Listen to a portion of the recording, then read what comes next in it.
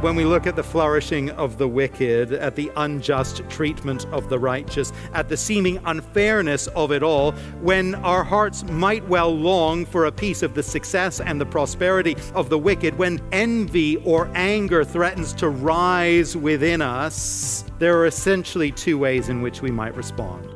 Welcome to Encounter the Truth with Jonathan Griffiths. Today we continue a message we began last time, Waiting for the Lord. And Jonathan, I think all of us have probably seen those who are, quote-unquote, behaving badly, those who are not living godly lives, and it appears as if everything is going great for them. Making money, seem to have good families, all sorts of good things.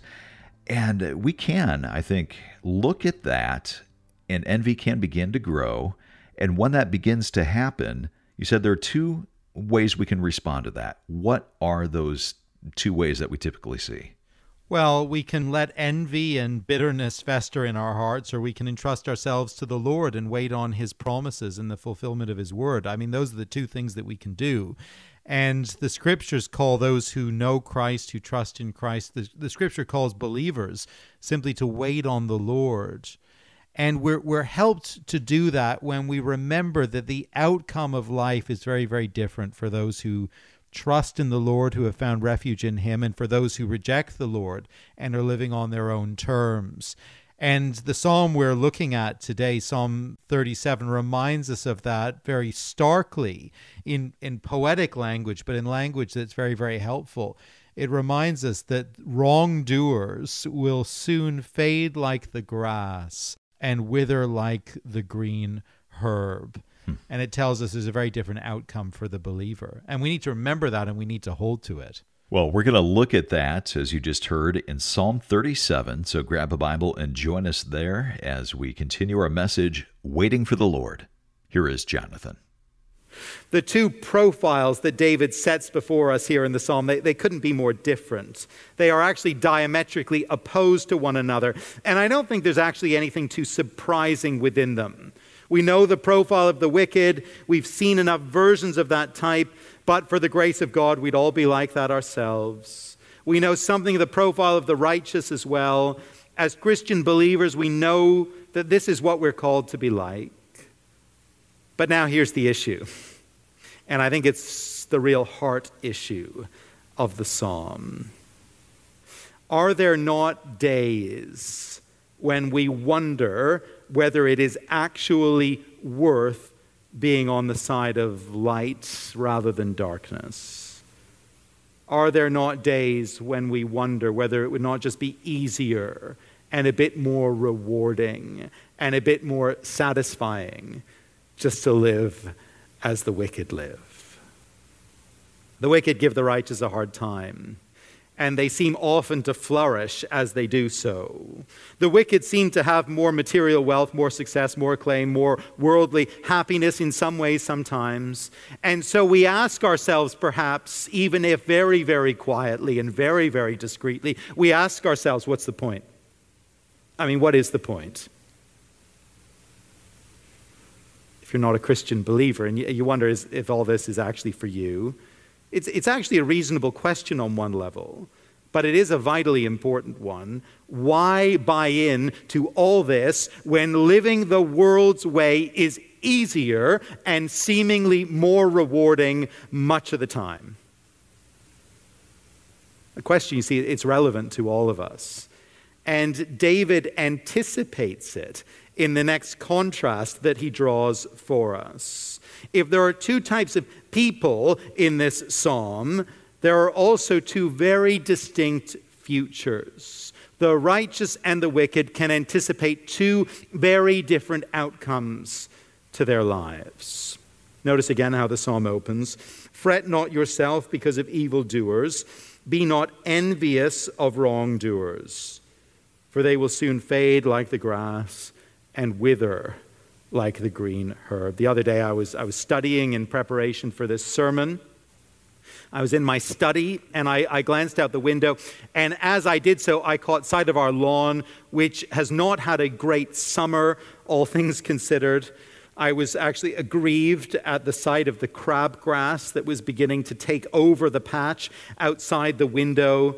The heat of the summer had taken a toll on the grass, as it often does. The crabgrass had made the most of the opportunity to move in. As I sat there, I began to strategize, root out the crabgrass, irrigate the soil, reseed with proper grass. And then a comforting thought occurred to me. Crabgrass is, I understand, an annual weed. It will die over the winter, and there will be a fresh start in the spring. The crabgrass, it is dominant now. There's no question about that. You come around, you'll see it. But it's not going to have the final word. As we look out on the injustices of this present world, and we are tempted to vexation or despair, David draws our eyes to the further horizon of God's future. And he reminds us that how things appear now, the present order of things, it is not how they will be ultimately in the future. The wicked, who seem to be flourishing now, the wicked, the ruthless man, verse 34, who is currently spreading like a green laurel tree, his future is going to be very, very different to his present. Such a person will, verse 2, fade like the grass and wither like the green herb. Evildoers will, verse 9, be cut off. In just a little while, verse 10, the wicked will be no more. Though you look carefully at his place, he will not be there. In just a little while. It seems like a long time to us. But in God's economy, all this will come soon. The wicked may plot against the righteous in the present day, verse 12, and gnash his teeth at him. But here is God's perspective, knowing what he himself will do. Verse 13, the Lord laughs at the wicked, for he sees that his day is coming. God will turn the weapons of the wicked upon themselves, verse 14. He shall break their arms, verse 17. The wicked will perish, verse 20. The enemies of the Lord are like the glory of the pastures. They vanish. Like smoke, they vanish away. Transgressors, verse 38, shall be altogether destroyed. The future of the wicked shall be cut off. Each one of us, we've got to grapple with that vital question, that pressing question. Is it worth following the Lord Jesus Christ and living his way and pursuing righteousness day by day? I see the wicked having a pretty good time of it in this present world. There are possessions and experiences and indulgences that they are able to pursue, and they seem to be enjoying it pretty well. Why not join them?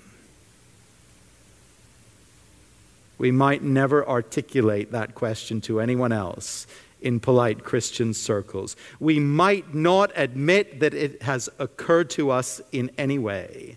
But the reality is that we all have to grapple with it. We have to grapple with it because the issue is so obvious before us. For some here, I suspect, some listening, that question will be weighing on your mind and your heart in a particular way at the moment, and you are struggling to put it aside. And when we start thinking along these lines, we need to remember the truth that David drives home in this psalm again and again. The wicked, who may enjoy the fleeting pleasures of sin for a while in this world, they will face the destructive judgment of God in a time to come. The day of judgment is coming. God will address wickedness in a definitive way. And the awful prospect of hell looms before the enemies of God. And friends, that is a very compelling reason. Let me say, it is the compelling reason not to join them. It's a compelling reason to keep our distance, to stay away. It's a compelling reason, but it's actually not the only reason. The future not only holds out a fearful prospect for the wicked, it also holds out a joyful prospect for the righteous. This is Encounter the Truth with Jonathan Griffiths, and glad you're listening today as we continue our message called Waiting for the Lord, part of our series, Songs of the Heart. And we'll get back to this look at Psalm 37 in just a moment. If you ever miss a broadcast, come and listen online. Our website is encounterthetruth.org. That's also a great place to go if you want to find out more about this ministry or support us financially, because we are truly listener supported. It is your generosity that keeps Jonathan's teaching on this station. And as you give a gift of any amount this month, we want to send you a book that Jonathan has picked out. It's written by Sinclair Ferguson, and it's called Worthy. It's all about living in light of the gospel. And again, this is our thank you gift to you for your financial support. You can give a gift online when you come to our website, encounterthetruth.org, or call us at 1-833-99-TRUTH. That's 1-833-998-7884, or encounterthetruth.org. Back to the message. Here's Jonathan. The future not only holds out a fearful prospect for the wicked, it also holds out a joyful prospect for the righteous. I always love stories of great reversals where the underdog rises to great success. In most cases, in stories of the underdog rising to great success, you can't predict the reversal that might come. You can only sort of wonder at it in retrospect. In recent days, I've embarked upon reading Neil Ferguson's immense biography of Henry Kissinger, at least the first published volume of it, which actually runs to about 1,000 pages, so I'll probably never finish it. But if you know the name Henry Kissinger, you will know that he stands as one of the most powerful and influential Americans of the last century. For many years, he was seen as perhaps the greatest power broker in Washington, advising multiple administrations and serving as Secretary of State and National Security Advisor. Now, what you may or may not know about Kissinger is that his birth name was Heinz, and he grew up in a Jewish family in Germany in the tumultuous years leading up to the Second World War. For the early part of his life, Kissinger was a not very remarkable student living in an industrial town of very marginal importance as part of a group facing increased pressure and ultimately violent persecution. His family, they had to flee Germany for the United States just to survive. But, remarkably, as the story goes on, this young refugee of insignificant background rose to be one of the most powerful and influential men in the world. It's quite a story. It's a story of a stunning reversal, and one in prospect that I don't think anyone could have predicted. Here in Psalm 37, David asserts and insists that a great reversal is coming for the marginalized, sometimes persecuted, often overlooked people of God. A day is coming when things are going to look very different indeed. In the nearer term, there is the prospect of the Lord working out his good purposes in the lives of his people, and he will do that. He will bring blessing and help in this life. Notice it with me, verse 4. Delight yourself in the Lord, and he will give you the desires of your heart. As you walk with the Lord and get to know him and delight yourself in him and in his word and just in who he is, he's going to bring your will into conformity with his will, your desires into conformity with his desires, and he's going to bring those desires about in your life and in mine. As you long for his will to be done, and as you long to grow in godliness and be an effective servant of his, he's going to bring about those desires in increasing measure in this life, in the here and now. The righteous may face difficulty and trouble in this world, but those things, they may challenge us, they may grieve us, but they won't destroy us. Verse 23, the steps of a man are established by the Lord when he delights in his way. Though he fall, though he face terrible trouble, he shall not be cast headlong. For the Lord upholds his hand. What a wonderful promise that is. There may be trouble that threatens even the ability of the righteous to find food and sustenance. There may be pressure and opposition that makes it very, very hard to survive. But David knows how the Lord cares for his people. Verse 25, that lovely observation again. I've been young, now am old, yet I have not seen the righteous forsaken, or his children begging for bread. In the days to come, in the nearer future within this life, the righteous person can count on the gracious care, the loving provision of God. But in the longer term, there is a glorious promise of total blessing and complete victory for the righteous. Verse 9, for the evildoers shall be cut off, but those who wait for the Lord shall inherit the land. Verse 11, but the meek shall inherit the land and delight themselves in abundant peace.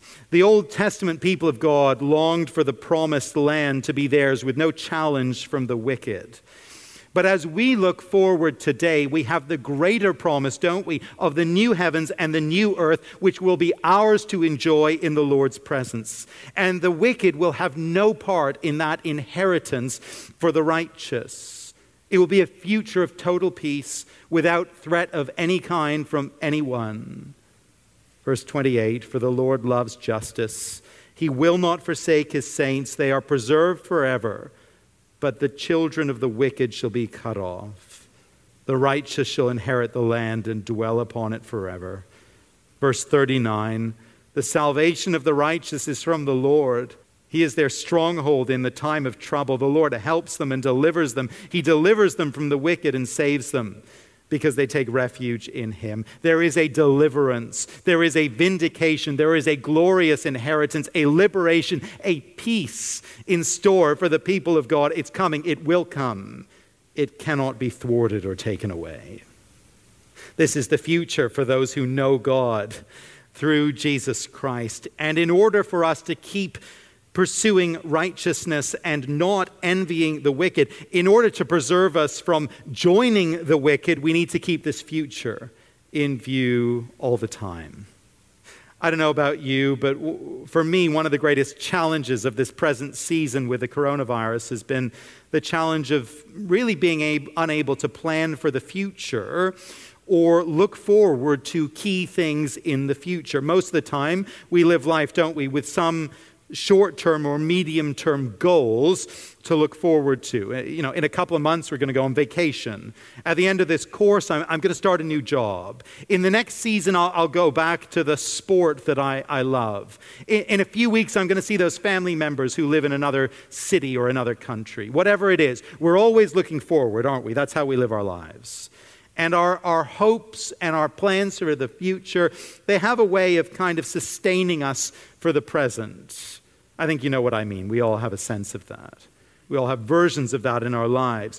But during the pandemic, so many of those things have just been taken away. We can't plan for very many of them with very much certainty.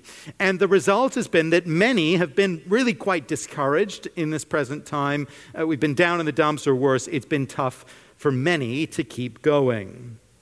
You know, as believers in Jesus Christ, we can only keep going in joy and in confidence, walking with the Lord day by day. We can only keep going if we keep the prospect of this joyful and certain future before our eyes day by day. We need that, each one of us. It's actually a matter of spiritual survival. Two types of person, two types of future, and finally, as we close, two types of response. When we look at the flourishing of the wicked, at the unjust treatment of the righteous, at the seeming unfairness of it all, when our hearts might well long for a piece of the success and the prosperity of the wicked, when envy or anger threatens to rise within us, there are essentially two ways in which we might respond. One is to allow these feelings to fester and to grow within our hearts. It's the danger with which David begins the psalm, as you remember. Fret not yourself because of evildoers. David gives the warning because he knows the danger. He knows how easy it is to become consumed with anger or frustration because of the wicked and because of their behavior.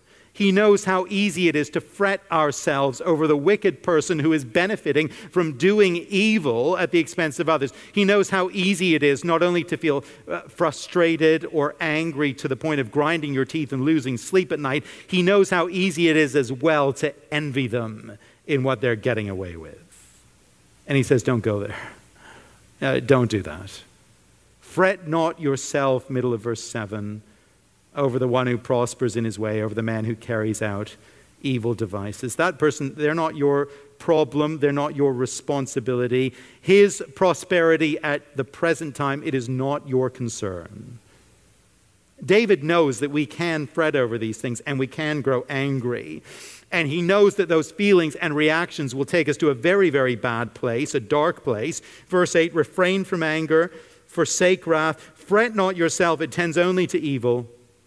Now that's one response, and David warns us against it. He says, don't go there, don't do it.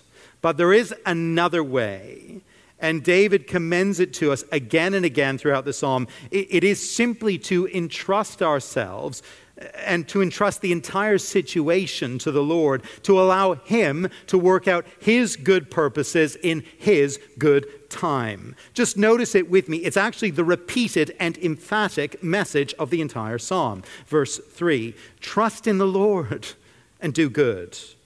Verse 4, delight yourself in the Lord. Verse 5, commit your way to the Lord and trust in Him. Verse 7, be still before the Lord and wait patiently for Him. Verse 27, turn away from evil and do good. Verse 34, wait for the Lord and keep His way.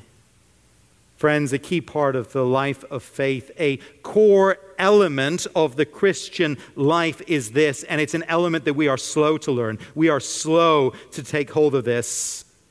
It is to entrust messy and difficult and grievous situations to the Lord and to believe that He will work things out in His way, in perfect justice and in perfect fairness.